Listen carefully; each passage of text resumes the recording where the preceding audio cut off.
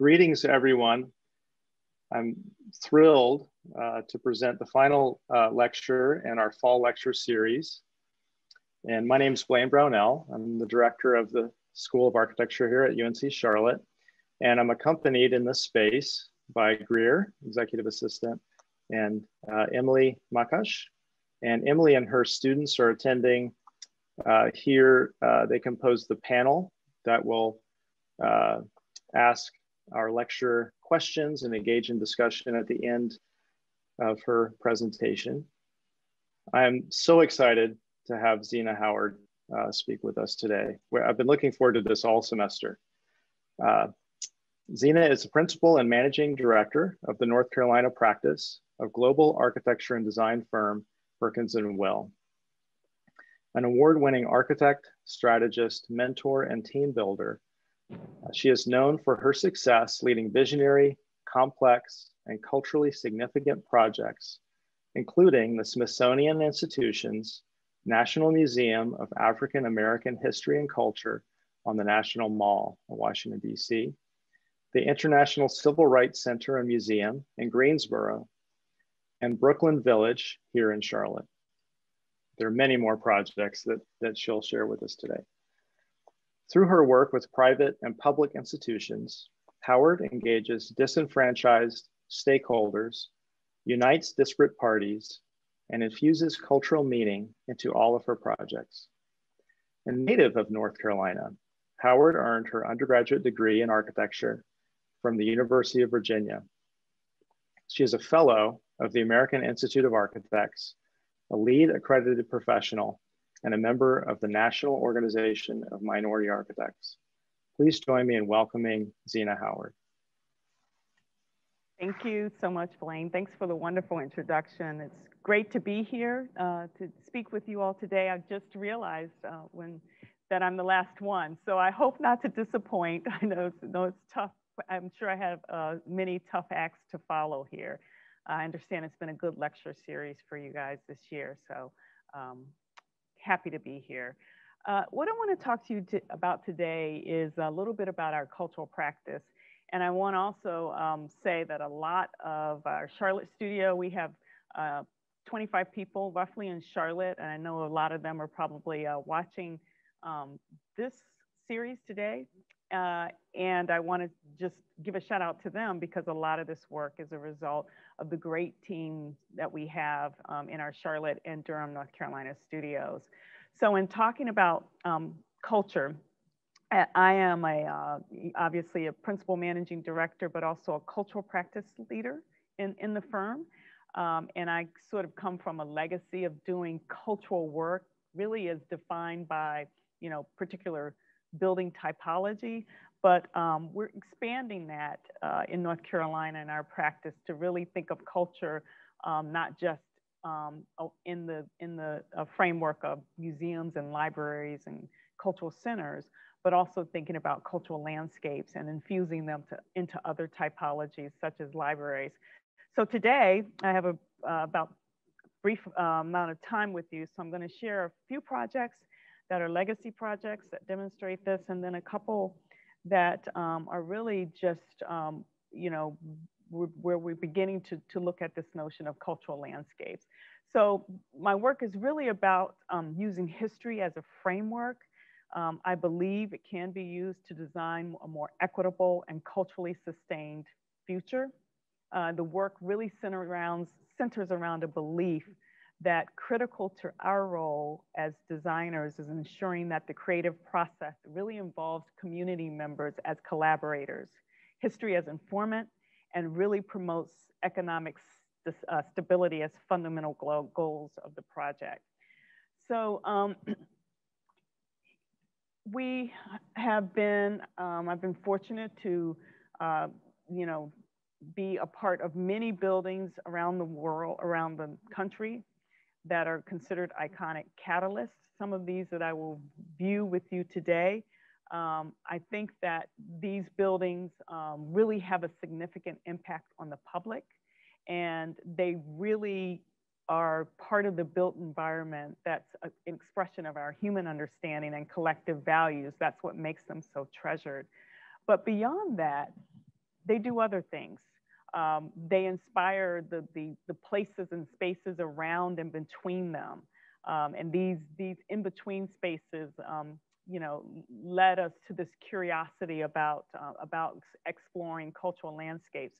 You can see images here from, for instance, our March for Our Lives rally against gun violence, or anything from the National Women's March in 2017. These are places that people feel comfortable coming to express, and that by default, creating accessible places, not just handicap accessible, but culturally accessible spaces, is what these cultural practice and these projects are about. Also, it's a lot about process. So, you know, I often have defined what I do as an architect. I've described it to some people as the same thing I did when I was a kid. You know, tell stories, draw, and talk to people, you know. And if you think about it in those really simplistic ways, you understand that how you do what we do is very important as what we actually create. So community discovery and engagement is very much about engaging these disenfranchised communities that Blaine talked about when he introduced me, and infusing cultural meaning into just about every project that we do. It's about telling stories, and we're going to talk about why storytelling is as important and how the built environment can express these stories, because we believe in our practice that story is as important to a project as site or program.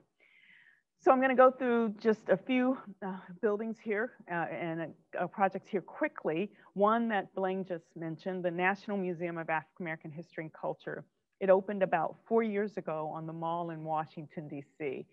And, you know, this project started as an international design competition, and the images that you see here on the screen are some of those conceptual drivers that we brought to that first kickoff charrette, which was literally a few days after President Barack Obama was inaugurated as the first African-American president of the United States in 2009. So here we were in Washington, D.C., and this project was really a collaboration of 4 architecture firms and architects. And, you know, it was quite monumental. That I don't think before then or since I've ever collaborated with as many architects. But you'll see the power in that, and why diversity can really drive excellent solutions. What you see on the screen to the left are images, the lower left, that were taken just a couple of days before on the Mall when people were celebrating that historic inauguration. So we were intrigued by the notion and the gestures that people make when they celebrate, that uplifting of hands. There are also images down to the lower right of this porch element. And so this notion of Southern African-American sensibilities and the way that community uses the porch really as a way of a space that engages community, but really, you know, mitigates outdoor and interior environments. We were intrigued by light and natural light and how that comes to fruition. But most of all, the image that you see to the far right is a Yoruban caryatid. It's a figure that's used in West African art and architecture. And that form on the top of the caryatid's head is a crown, or we refer to it as a corona. That became very, very important because this is bringing in West African sensibilities and merging them with African American sensibilities was key. So the form of the corona from West Africa. Then we looked to stories from America that had not yet been told that we thought could be put forth in this museum. And here you see an image of the ironwork that was done by most of that ironwork in the southern parts of the state, in Savannah, Charleston, New Orleans, were done by African-American craftsmen. And this was a story that a lot of people didn't know. And we thought that the museum, a National Museum, and its prominence is a wonderful way to pull that story forward. So looking at how we can bring that story and extract it really in a way that's modern and fresh and relevant and appropriate for the time that we're in, and really merging these all together, the notion of the form of the corona. I'll talk about the color of the corona in a minute, the lacy filigree that the ironwork gives, and modulating light to privilege views, and also to provide shade and solar sustenance. Thinking about color, it was really important to say, okay, this is a museum for African Americans that, very often, is about color, and the hues and the color range of African Americans is quite extensive.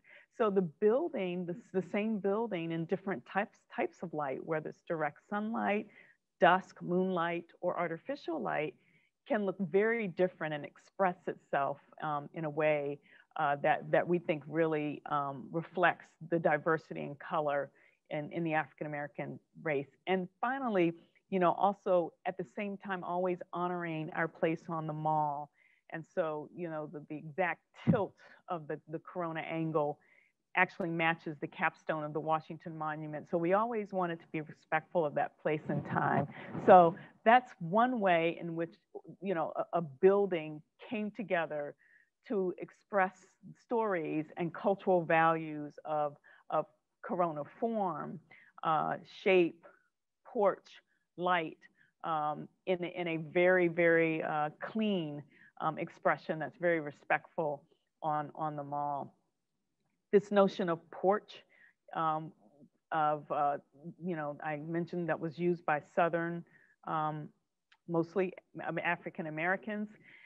We took an exaggerated, approach of that porch, doing a 180-foot clear cantilever, coming out over 60 feet over this water. Water was another story we wanted to pull forward. It's one that is very central to the African American story. Most African Americans got to this country by crossing water. On the interior of the building, we used water in a different way, a vertical way, moving way, metaphorically to underscore the fact of this wonderful Martin Luther King quote, that justice is always flowing, it's always moving, and it's something that is always, you always have to strive for. You can never take for granted that it just happens. You have to be very deliberate. And so, again, in the final image here, you see the porch now, married with the corona, and of course, the light and the uplifting crowning form that embraces the content above you as you enter. So, we were talking earlier, I know you guys obviously know the Gantt Center, and this was an early project. This was an early, by the way, my predecessor, Phil Freelon, had a wonderful 15-year, for 15 years, worked with him. We're just very proud to be his partner.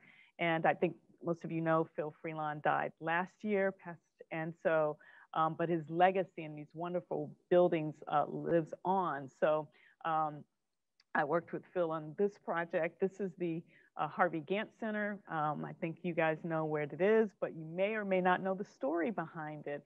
And so this was working with the AACC for quite a long time to find a site for this new center at the time, the cultural center.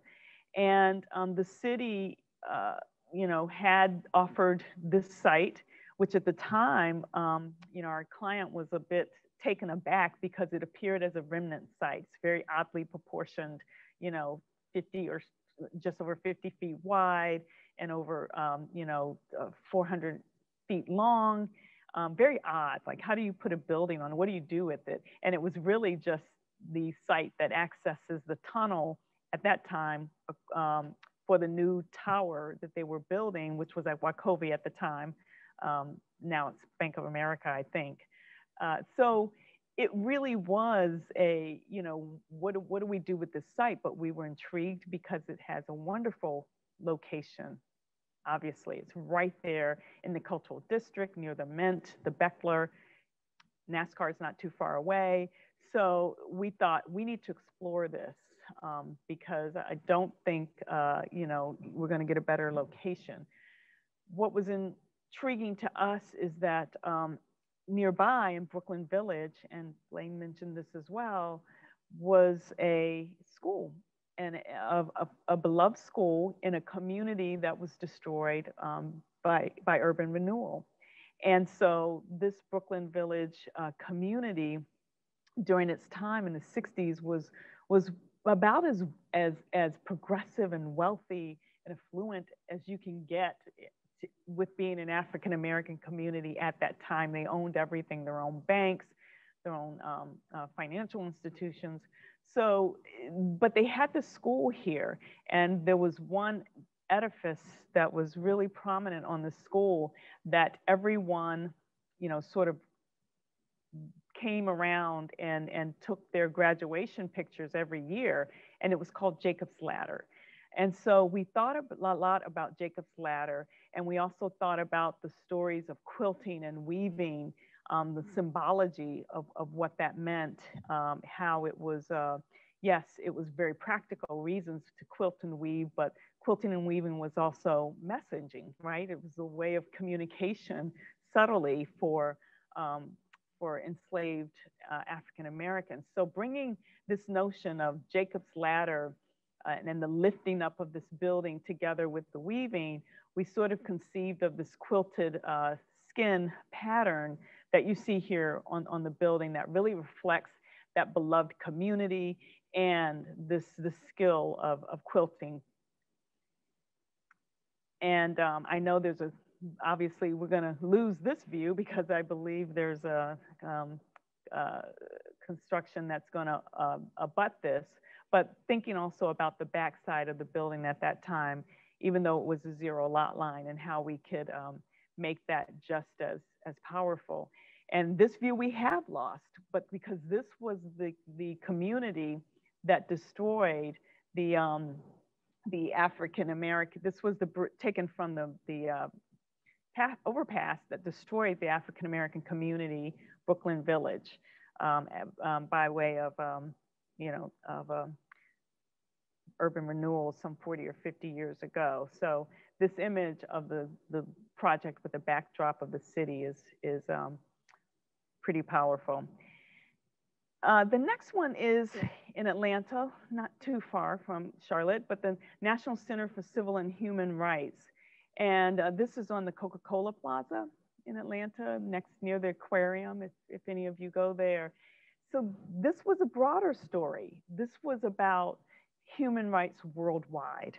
And we know that the struggle, you find it obviously here in America, but here are pictures from the Arab Spring. And really, at the time when we were thinking about the design of this building, the Arab Spring was in full effect. So thinking about a place of action, or something that can allow a place for action, inspired by what people do when they march for human rights or civil rights, the interlocking arms and the gestures that they make, and what in the spaces between those, what that means. And so just conceiving of just two walls, simple walls, that embrace the content and float in the middle of the Coca-Cola Plaza. We thought about these walls, and once again, thinking about diversity at every end, thinking about how diverse people are in scale, in size, in color, in perspective.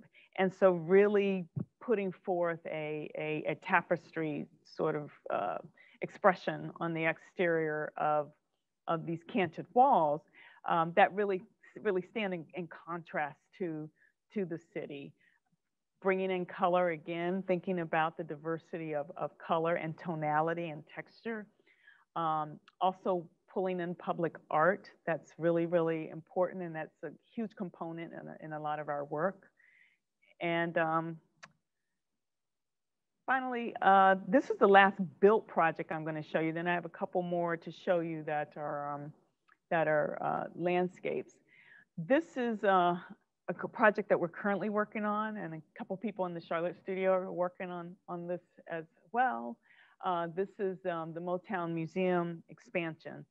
This is another story that, you know, we sit back, and I've shown you projects from trying to pull forth stories from a whole race of people, African Americans, trying to tell the story of one community, Brooklyn Village in one area, then finally zooming back out, trying to tell stories of human rights worldwide. And this one, trying to tell a story of really what literally was the music that changed America. And so this story is sort of told, there are four aspects that made Motown what it was. And I always say it's four ingredients. And without any one of those, I really don't think we would have Motown in the way that we have it today. And so it starts with obviously Berry Gordy. There's Berry Gordy there as a young man who, as he was working on the assembly lines for one of the big four auto manufacturers, envisioned that he could make music in his head. And so he began to think of beats, and he thought about the beats against the rhythm, you know, the consistent rhythm of the machinery on the assembly lines. But prior to Berry Gordy, he came from a really structured family unit that really instilled in him the notion that things can be possible. So it really started with his family, then to Berry Gordy, then to a city, Detroit at the time, that was part of the second migration, which was when African Americans were migrating from the South to the North to escape, you know, the harsh, largely the Jim Crow era of the South. Detroit was a city of opportunity. And so that city allowed Berry Gordy and others to explore and create. There was a house called Hitsville House, Hitsville, USA, and Berry Gordy purchased that house on West Grand Boulevard because it was the only house in that area he could find that had a detached garage that he called Studio A. And all of the Motown original music and soundtrack was made in that studio. And the quintessential Motown sound was actually created by really piping the music up through the attic space, the A-frame in the attic space, and then really recording off that reverberation sound from the attic. So it's quite interesting that all the major music companies tried to figure out a way to recreate that Motown sound that we all know, that classic sound, but it was really a result of the architecture of the home that provided that sound. And so we thought about how you then think about telling this story. And so at the moment, when we were thinking about this, we thought about all of the Motown hits, their top hits, and we actually color mapped those hits. And we thought about, you know, no one does this anymore, but we thought about what it used to look like when you had album covers or even CDs on a record shelf. But we also thought, yeah, that represents what Motown was about, but we also thought the building needs its soul. And so at the moment, there was a song that Motown put out by Marvin Gaye called What's Going On. And that song, if you ever listen to it, it resonates today. It's timeless, just as much as it did when it was made. And so we took the notion of you know, that beat, that main refrain from What's Going On, and we sound mapped that and just really put a soul and a beat behind these fins of the record cover to really give the building a feeling of movement. And so this is just thinking about, yes, in some ways, when you have a story that's so large, there is oftentimes a story that resonates with most, in this case, Marvin Gaye's song that you can kind of hang your hat on. And really stepping the building back, being respectful of Hitsville, USA, which is historic. And also Berry Gordy purchased the 3 homes you see to the left. So all of that is the Motown campus. So we really wanted the new addition to be a backdrop and not upstage that in any way. So that kind of takes you through, some buildings and how you can begin to think about culture, and why it's important. That led us, about 4 years ago, I started thinking about, bringing this out, that the consumption of culture should not be behind, memberships, museum memberships, and passes and ticketing. How can we think about just exposing people and making everyday life a more robust experience? So we trademarked this notion of remembrance design, and it's really important, and it's really a tenet of our practice, not just our cultural practice, but our entire practice now in North Carolina, as we think about how everything we do, from libraries to healthcare projects to workplace, can infuse remembrance. And it's really about creating and preserving identity, and as a way to make great spaces. And it's what makes it effective, I guess is the word, is that it's really thinking about places and how their contexts relate to them, and really understanding that places firmly rooted in their context will sustain in a way that's a lot more than we can imagine culturally. So it's a process. It really is a process that engages negatively impacted communities, and it really uses history as a framework to design a more inclusive future going forward. And it's also a way to allow communities to reconcile with their past, while also, planning around a shared forward-looking future. So we believe that this design approach, there are certain things that it does. It involves expanding collaborations and partnerships. So we as designers no longer think of ourselves as designing in silos or echo chambers. We're expanding partnerships and relationships to bring in historians, politicians, anthropologists, futurists, to help us think broader, and to be able to engage with people more broadly. And so we do that. It's about looking at urban areas and really leveraging cultural assets. Every area has assets that the community loves and they protect, even if from the outside they don't look like much to us. And it's about leading with culture in places that are rapidly gentrifying, rapidly changing, and then taking the attitude that all projects can be opportunities to mend physical or social rifts.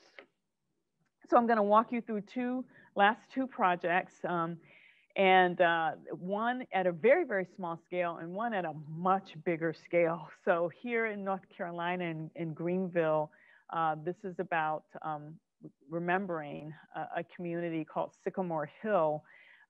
This is a historic photo of Greenville, and this is the area along the riverside that used to be a really robust community.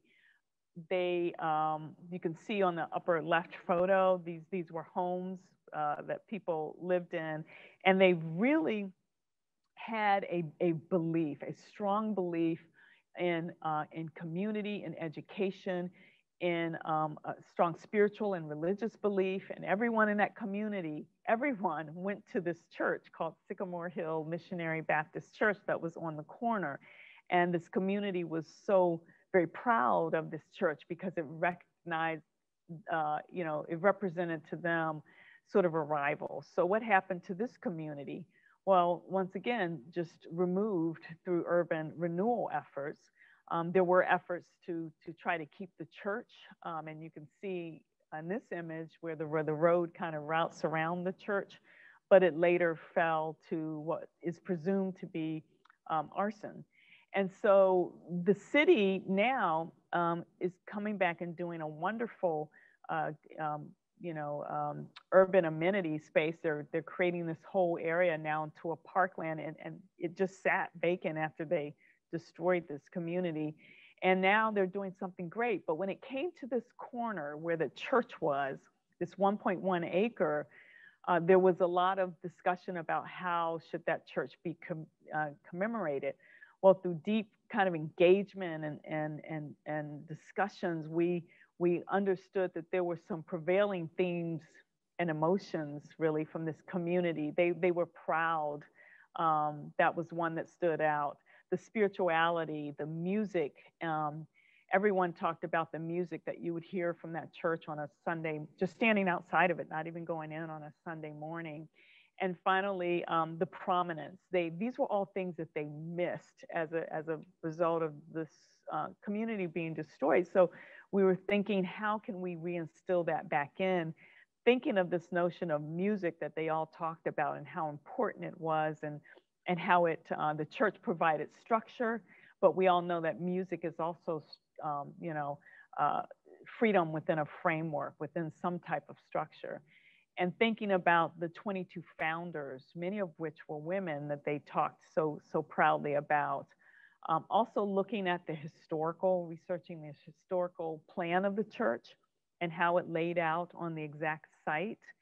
And believing that we can bring back these feelings of reflection, gathering, prominence, rejoicing that they lost. Obviously, we're not ever going to mimic or try to recreate the church there on the site, but we want to create the feeling and the emotions. And so looking at how we can take that 1 acre site and put back some things that were lost, our interpretation of those things that were lost, all the way down to, the step viewing terrace that they used to use to go down to have baptism at the riverside. And these were our early renderings of it, and looking at how we can bring back that prominence, a tower element, and the notion of the feeling of stained glass, and the patterning of the glass represents actually the lot layout of that 1.1 acre, the lots that used to lay on the communities that were adjacent to that 1.1 acre. And so, and this is, we actually just got these scouting photographs. This is in process right now, but you can see, just the notion of trying to bring that back, trying to bring light in and reflection in through the sycamore trees were really important, and how, we can begin to really bring back spirituality and the sense of spirituality that they felt that they lost, and the nestling in the sycamore trees. And so this is the last one that I want to talk about, because I want to give time for you guys to answer some questions. But this is big. So whereas Greenville was 1.1 acres, this is 1.3 miles. And so when we were approached by this project, it was a head scratcher. We were told we want to do a 1.3 mile outdoor museum. And it was in South Los Angeles. And in the Crenshaw area. And so the notion is that this is a community-inspired public art and streetscape design project. And the driver behind it is that it absolutely needs to celebrate the world-class contributions of Black South Los Angeles. We know that that community has a culture that's really consumed, not just, in the United States, but really worldwide. Anything from entertainment to clothing to car culture to political culture to major movements. And so, but those stories just stay there, and the people in that community never really realize the benefit of what they create. So this project strives to really strategically use an iconic street name to anchor and provide the context for public art and streetscape design. So, but what sparked it was that the city decided to run a new metro line, which is very much needed in Los Angeles, from LAX all the way to close to downtown. But when they came to this one area of this community, they actually ran the train upgrade, where in other similar communities, they spent the money to tunnel underground or elevated above ground. So this was really quite a bit of a smack in the face for this community that couldn't believe that in this day and age, cities are still using infrastructure to divide and tear down communities. And keep in mind that west of the Mississippi, this is the largest intact African-American community anywhere west of the Mississippi that have lived there for generations and generations. There's no other community. So this was huge for the city.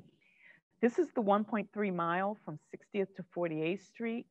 The kind of orange space that you see right there is where the metro would stop. So this is what we started with and what we were faced with. And so through this deep community partnership, engagement, discussions, eating, talking, sleeping and waking up the next day and talking some more, we really were able to think about the vision and really making sure that we stuck to the 4 visions of heritage, leveraging assets, unique experience, and catalyzing growth. This is very much a project about economy, even as much equally important as architecture and landscape architecture. And so we thought about, well, how do we bring all of these forces together? Architecture, interpretive design, art, the metro, landscape. There's a lot of things going on here.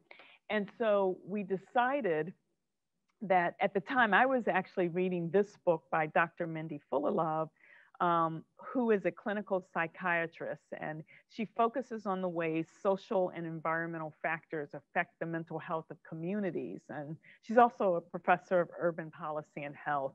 And so looking at 400 years of the history of these people, and, although things were very overt and sustained, like slavery and Jim Crow, but there's still things happening today that, taken all together, have just as much an impact on the trauma.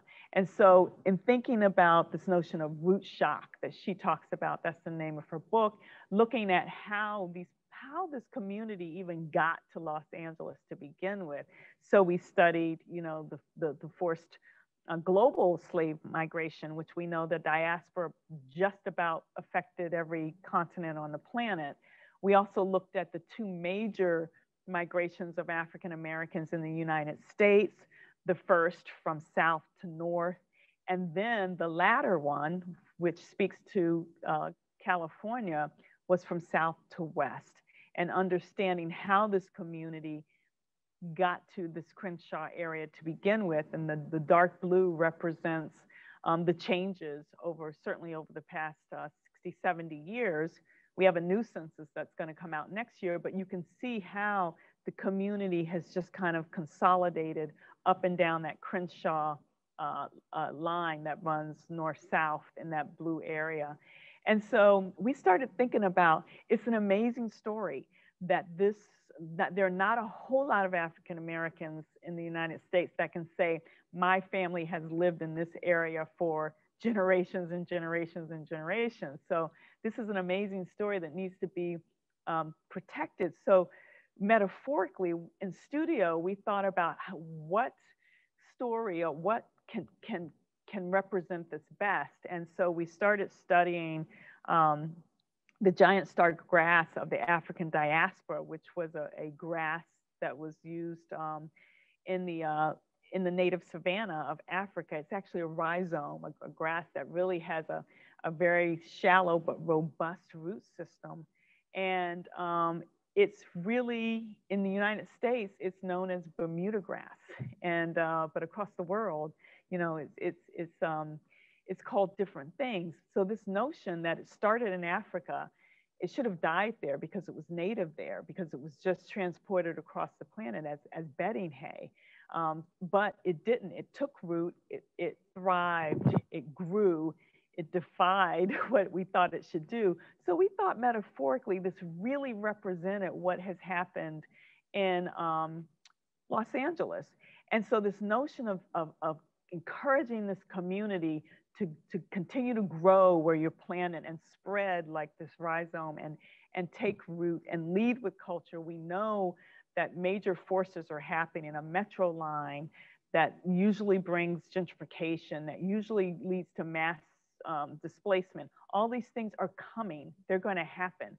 How can we make a mark here on this community? So we viewed this whole 1.3 mile experience through 4 lenses that we thought really represented the community. And this, again, was in concert with the community. So this notion of improvisation or the resourcefulness that is really a positive outcome of struggle was the first lens. And then the second one was first. These are the first stories of political moments, historical facts, anything from the personal to the political, from the local to the international. Dreams, and dreams are what might be conceived, what can be imagined to be attained. And finally, terminating the experience on this notion of togetherness that talks about resilience, that is really a result of togetherness and what happens when people come together in everyday life to celebrate, to mourn, to resist, to worship. And so curating the experience around these 3 lenses was really important to us. And so the result is we're creating the largest outdoor experience that will be dedicated to African American art and culture. And really it's about inserting new streetscapes, exhibits, major art installations, pocket parks, small places and large places for entertainment. We thought that the experience needs to have a voice. It needs to be unapologetically Black. It needs to be bold, uplifting, diverse, and inclusive. This idea of unifying, it needs to feel like the 1.3 miles is unified as a place. So we thought of how can we use this notion of the rhizome that continues to grow, always in one direction, in 2 directions, from north to south, from south to north or south to west. And so looking at connective tissues, we're using shade canopies that are inspired by the rhizome design, murals, and plaques, inlays. And this isn't just thinking about, how the expression is made. We're looking at illustrations of historical figures and moments that take on a Black LA aesthetic. So really using illustrators from the community to represent historical figures in the way that they see them, rather than pulling out sort of old black and white photographs.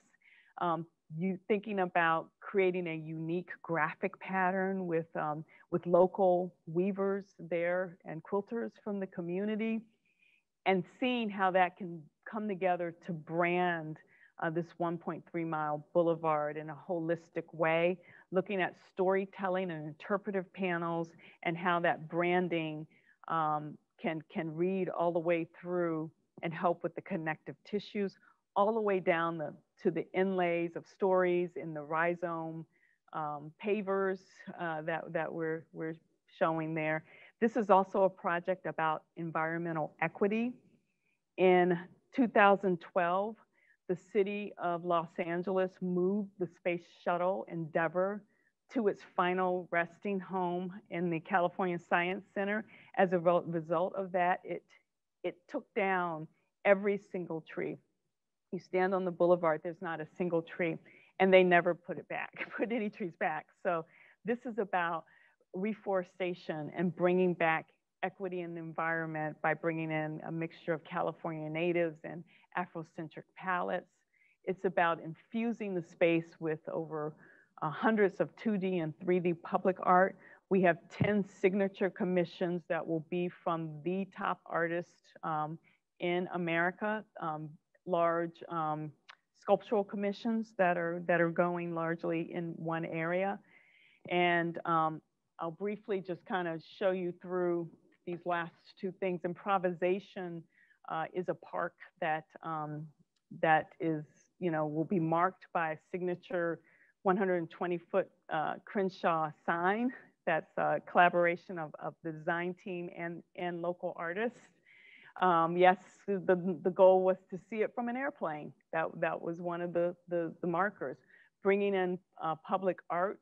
You can see here an interpretive piece that's underway by an artist, as well as there's an interpretive piece there to the left, the I am structure. And finally, looking at dreams, this notion of, I talked about using community assets already there. And so looking at this wall, this wall is very, very precious to them. It's been in this community for generations. It's had several iterations of mural art.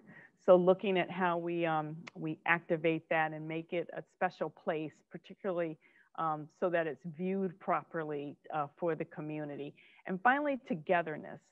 This was inspired by a community member during one of our sessions that really stood up and held up a Sankofa. And a Sankofa is an African term that means really remembering your past in order to protect your future or looking back. So that inspired the design of this entire signature park here for us, and the way she told the story about what that meant, not only to the African American community, but her personally and her family was huge. So really elevating a platform called Sankofa that holds this community art, a place that allows you to celebrate this notion of togetherness, to gather, but also lift up and look back down the boulevard from where you came from. Having a place to engage, of course, watch the events that are there, looking back down the boulevard in shaded, bringing in, again, some of the landscape, the Afrocentric patterning, and then looking back towards the other end, past the historic Vision Theater sign, and on a clear day, all the way to the Hollywood Hills sign. And so this idea of uplift, memory, looking back, turning back on the community, this whole notion of Sankofa really underscores Dr. Fullylove's quote about transforming a neighborhood with love. If you stayed and invest all time and money, that would make a difference. So thank you. Appreciate it. I would love to take any questions. Sorry, I can't see anyone, so I'm flying blind, I guess. Zena, thank you so much. Such an inspiring lecture. And I think Sankofa summarizes and embodies our moment of opportunity in so many ways now. I'm going to hand the microphone, so to speak, over to the students. Emily will rejoin us when she can. Emily Makash had to jump out for an urgent matter, but hopes to rejoin. But in the meantime, I'm going to hand it over to Greer to moderate the student questions. Sure. And thank you again for sharing your perspective on your work. It was really wonderful to see. So we have a panel of students who have been reading about you and exploring your work, and they've prepared some questions. So we're going to let each student introduce themselves when they ask their questions. But Emily had also made a note that she wanted to make sure that you knew this group of students is working with her to research and design an exhibition focused on the work of Phil Freelon, whom you worked so closely with for years. And their exhibition explores Freelon's design strategies for telling African-American stories and celebrating African-American identities and culture in the museums, cultural centers, parks, libraries, and other spaces you all created for those communities. So first up is Fernando. So much for that introduction, Greer. Can everybody hear me well? Yeah. Perfect. My name is Fernando Claudio. I'm a third-year dual master student from the MArch and MSIT program. And one of the questions that I think this has actually come up in our discussions for Phil Freelon is like we've seen previous lectures that you've given, and you've mentioned that the design process for these projects that you've worked on have long incubation periods. So we wanted to see if you could describe a little bit more about that incubation process, what it is for you, and what are some of the steps, and why does this process take so long for developing these projects? Yeah, thank you, Fernando. I really appreciate the question. These types of projects, they do take a long time. And, you know, whether it's 10 years, like, as you saw on the Smithsonian project, Destination Crenshaw so far, been on it for, I think, 4 years. And one of the reasons why is a couple things. It takes that long to be really deliberate about engaging the right people. And because if you don't do that in these projects, you really end up with something that I always say that kind of peters out, that isn't sustained and protected by the community moving forward once we're gone. The other thing is a very practical reason why, and that's funding. That's fundraising. So all of these projects tend to be fund as you go. And really, they're curious projects, right? Because people, you not quite know what it is, or like, what's destination? What are you talking about? So funders are reticent at first, you know, to even say, I don't know what this. So it takes a moment for people to say, now I get it. And so we've got to get enough design work behind us. We've got to get enough momentum going sometimes to get people to really open up. And so these and all of these projects are funded. Even the National Museum of African American History and Culture, that was only half supported by federal funds. The other half was all private donors. So those are the main two reasons why. And I would say the last reason, another reason is the content development. For instance, for the National Museum of African American History and Culture, when we started, we had no content. So it took a while for the Smithsonian to be able to create and to go into the homes and living rooms of many African Americans that were sitting on or had in their homes precious artifacts. And so it takes a while to develop those things as well. Thank you. And yes, all these projects are very rich in content as we've been learning about them and digging deeper into the projects, and we just always keep finding more and more information about even to the last single detail. So thank you. Nick? Hi, I'm Nick Jensen. I'm an undergrad in my final year. So my question in part ties into what you spoke about today, but also what we've read about you and heard in other interviews that you've done. You really stress the importance of cross-disciplinary collaboration in the design process and how that's really important to you. Perkins and Will benefits from its size to be able to employ this kind of interdisciplinary practice. Can you speak a little bit more about what disciplines you think are important to include in the architectural process and why you see this as so important to the practice of architecture? Yeah, that's a good question, Nick. Thanks for the question. So cross-disciplinary, we can look at it in multiple ways, right? Like, yes, within Perkins and Will, within our own practice, we have several disciplines, you know, that we can pull upon. We have, you know, workplace strategists, we have people in science and technology, but that's great. We have research within Perkins and Will. And so you're right, a larger firm does benefit by just the sheer breadth of talent that you're able to pull upon.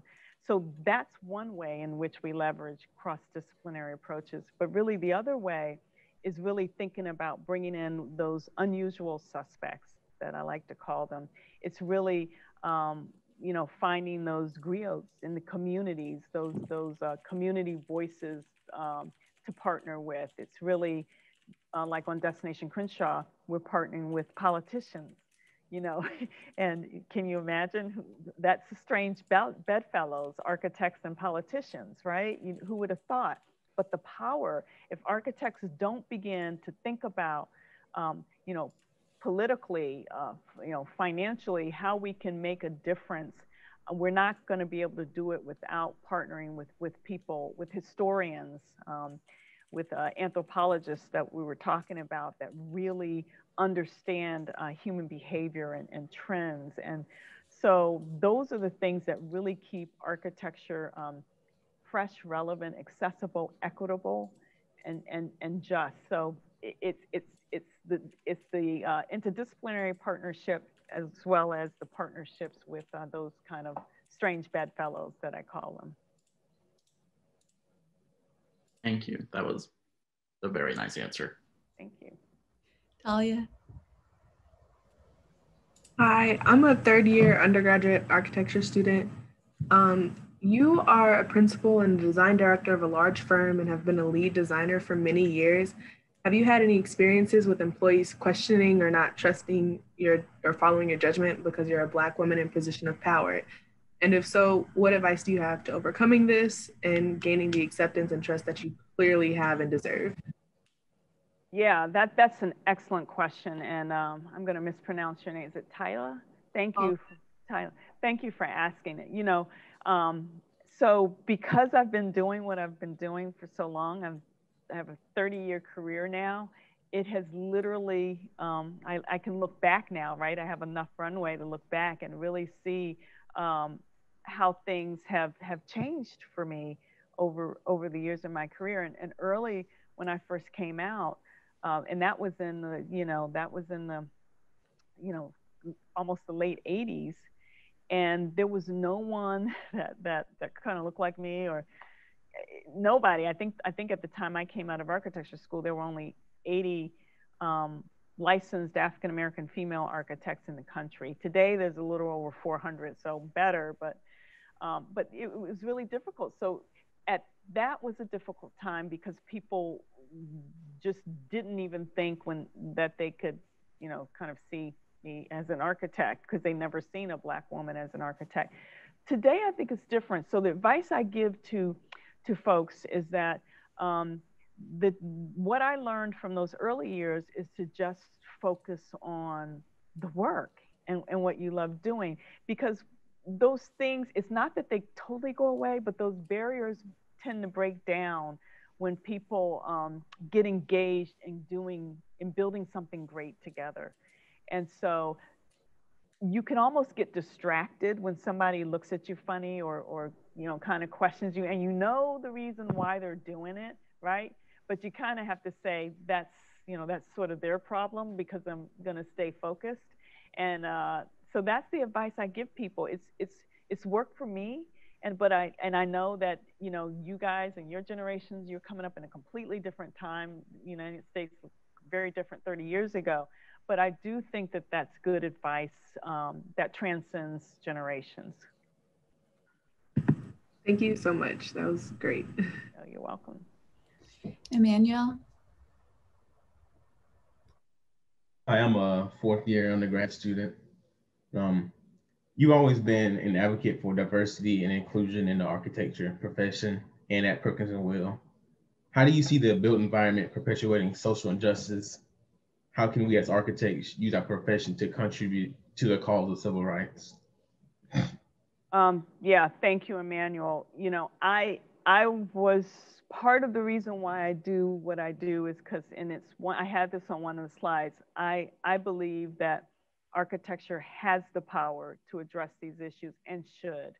And this is not anything new. This is what Whitney Young said when he addressed the AIA, in 1968, that architects have a role. And for so long, we didn't believe that architecture could actually have the power to do this. And I believe that if we embrace it and believe that we can, we'll see change, and we are seeing it. And we've seen incredible moves in the architecture profession. I do think just as strongly as it has the power to improve lives, it's been used in the opposite, to destroy lives. I think there are some people that can't even go to certain places because they just don't feel like it's accessible. It doesn't feel like it's a place or a space that welcomes them, that even recognizes in any way that they exist, from the design, from the architecture, from the colonializing, and it's just got to be something that we think about, and we think about more and more now. That's only a result of the field of architecture becoming more diverse. And so that's why I'm glad to see so many women have entered the profession, have really brought that lens. African Americans have brought it, Hispanics, or I'm sorry, Latin Americans have brought that lens. So as the profession gets more and more diverse, people are realizing that it is a mandate to use architecture to help address some of these issues. Emma? Hi, my name's Emma. I'm a current fourth year student. And my question relates a little bit back to what we were talking earlier about community involvement, because we as architects know what's happening in the field and what's going on in our discourse and know to look for and build. But how do you begin to bridge that gap with the public to tell people like this is what this building means and what it's for? Is that just with those like mentorship programs that I've seen that you've been a part of, or is it something else? Yeah, I think I got the question. You broke up a little bit, but I think I understood what you're asking. You know, first of all, I think, you know, we've kind of moved beyond the helicoptering in architecture, at least our practice have, and just dropping something. So we co-create with the community. So they're partnered, they're with us so that they have that understanding coming up. The key is finding, you just can't go out on the street and invite a bunch of people in. It's got to be the right people, the right voices. And how do you do that? And that goes back to the question I think I was asked earlier about why these projects take so much time. Because you have to get the right advocates, the right sponsors, to really make sure that you're talking to the right people in the community, not just the loudest people that show up and talk about everything. That's not who you want to engage. You want to get to those silent voices. So I think that's what you were asking me about. I hope I answered the question because I lost the connection a bit. Yeah, mostly. It was also about, you know, reaching with public schools and with students as well to enter into this field. Oh yes, yeah, I'm glad you restated that because that's really important. Right now, we call it obviously building the pipeline, and you know, we've had a leaky pipeline with people starting off in the profession, then somehow leaving, and so a lot of when we go into these schools and we have programs in our office like explorers or go out talking, mentoring, speaking to young, we're trying to reach kids younger at this point to let them know that architecture existed as a profession and to spark that interest early, because architecture is such a long kind of path to professionalism. So that's extraordinarily important for us to get them early. It's easy to think about just talking to you guys at college level or even high school level, but really driving back and thinking about junior high is where we need to be, and even elementary. So yeah, very important. Elijah? Hello, I'm Elijah Willis. I'm a fourth year undergraduate student. And my question to you would be, could you talk more?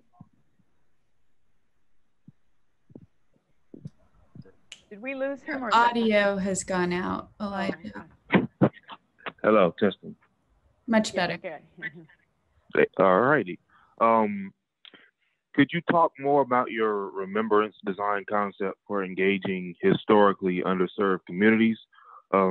We've seen the resurgence of Black Lives Matter protests in many cities, including Asheville, North Carolina. There's been a call for reinvestment in historically underinvested communities, largely who's African American. So how do you see architects being able to guide these measures? And as a tangent, how do we go about the necessary investment in these communities without gentrification and displacement? That's exactly right. Thank you. So I'll start with the latter question first. You know, gentrification is largely a result of economic forces. So we're not saying that design can, is the silver bullet that's going to take care of all of this. What we're trying to do is recognize that some level of gentrification is going to happen. Anytime you improve a community, anytime you particularly if you bring in transit and hence transit-oriented development, that's going to fuel investment in the community. That's going to bring people in. What we're trying to avoid is mass displacement with that. And so what we're saying is that there are areas in the United States that, you can go to certain areas, even in California, that's it's Chinatown, right? But you go there and there's not a lot of Asian or Chinese people that live there, but the place is marked and as Chinatown. And people, when they come there to consume that Chinese culture, not with the attitude of bringing a culture there to remove the prevailing culture and replace it with their own. So what we're trying to do is say, let's culturally celebrate with the built environment, by not just architecture, but architecture, art, landscape architect, indigenous architecture, indigenous planning. Let's mark these places as sort of culturally Black space and allow people to come there and consume it and not replace it. So that answers the second question. I think your first question, can you repeat your first question? Oh, we may have lost your audio again. Hello. Yeah, I got you. How do you see architects being able to guide these measures in terms of the call for reinvestment in historically underserved communities? That's exactly, okay, right. So the way that the call for reinvestment in historically underserved communities, first of all, there's work that needs to be done in these communities. For example, I was trying to, a couple years ago, engage with the community in Louisiana who really didn't want it because in that African-American community, they saw any investment as a risk to loss and displacing them. So literally, the decision was made to actually hold on to dilapidating structures, streets, and everything. We'd rather hold on to it and not invest in it than have someone, even if it's with good intention, come in, invest, and build up that community out of fear of loss. So there's a psychological thing that the African-American communities have to work through to be able to receive investment in those communities. Once you kind of get over that barrier, the investment in the communities is really being driven by, the foundations. There is a groundswell of people that recognizes that these communities have been sucked out of life and limb for far too long, and are willing. We're working with an investor, a developer in Miami, who is coming in, working with the CRA, the Community Redevelopment Authority, to really buy up property, invest, improve for specific African-American ownership and business and entrepreneurship. Those are the type of things of investments where you work hand in hand with the community that's going to help. So I think I probably have time for one more question, Greer, if there is another. Sure. Blaine, I don't know if you want to ask one of the questions from the chat, or I think Fernando might have one other question. Yeah, I'd be happy to do that if that's okay. And just to make sure, Sierra, just want to make sure if you have a question, or if it's okay to go to the chat. You can ask it from the chat. Okay, thanks, Sierra. Yeah. So Zena, just out of respect for your time, we'll ask one more question, as you mentioned. So happy to have you here today. I will try. Some apologies to the folks entering comments. I'll try to consolidate a couple. So Timothy asked earlier, when starting projects such as these, it seems as though it is absolutely crucial to gain perspective and context. And he talks about recording narratives from people, a variety of processes and approaches. How do you build these connections and these partnerships? Where do you usually start and what do you look for? And I'm going to merge it with Carol Bacon's question, if that's okay. How would you suggest architecture firms pursue culturally focused projects like these when they do not have any in their portfolio to offer as project experience? So a little bit of like, how do you start with, that dimension? Yeah. So I'll start with the how do you start portion of that. And I can tell you simply because I've got burned early. Like you don't start by just having a good heart and thinking you can go in with well intentions and go into these communities and, hey, I'm here to grace you with my talent, my skill, my whatever. It really starts by finding infrastructures that already exist in the community and partnering with key people in the community that can help, that are networked in the community. And so it really is a process, to be quite honest. So for instance, in all of these, whether it was, there were a couple projects also that I didn't show you. There's a project in Vancouver, a big project that we're working on that started this way, where they reached out to, obviously, me in North Carolina, because they could not sort of communication was broken down through that community. They could not figure out a way to reach. It was almost like the Hatfields and McCoys. They were just in corners. And what they realized is that they were trying to gift something to this community. And that's not what the community wants.